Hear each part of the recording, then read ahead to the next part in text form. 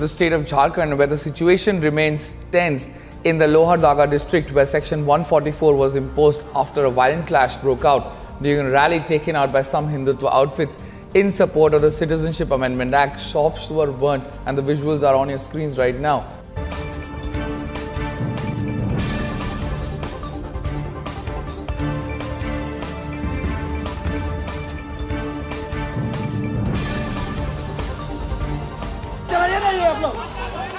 ये तस्वीरें हैं उस बवाल की जो खत्म होने का नाम नहीं ले रहा। झारखंड के गिरिडीह में CAA के समर्थन में तिरंगा यात्रा निकाली जा रही थी तो उस पर मौलाना आजाद चौक पर कुछ उपद्रवियों ने पथराव कर दिया।